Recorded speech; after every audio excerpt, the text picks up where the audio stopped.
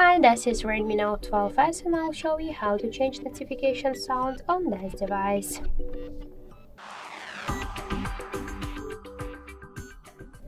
So open Settings app, tap the Sounds and Vibration and click the Notifications section.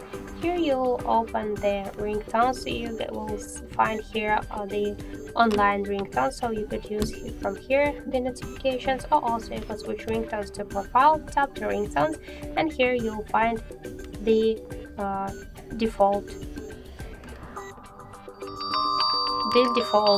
ringtones, so you could use them. Just tap to apply, tap to OK.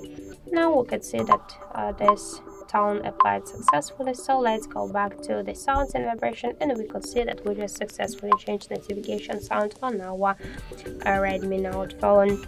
So that's it. Thank you for watching, and if you find this video helpful, leave thumbs up and subscribe our channel.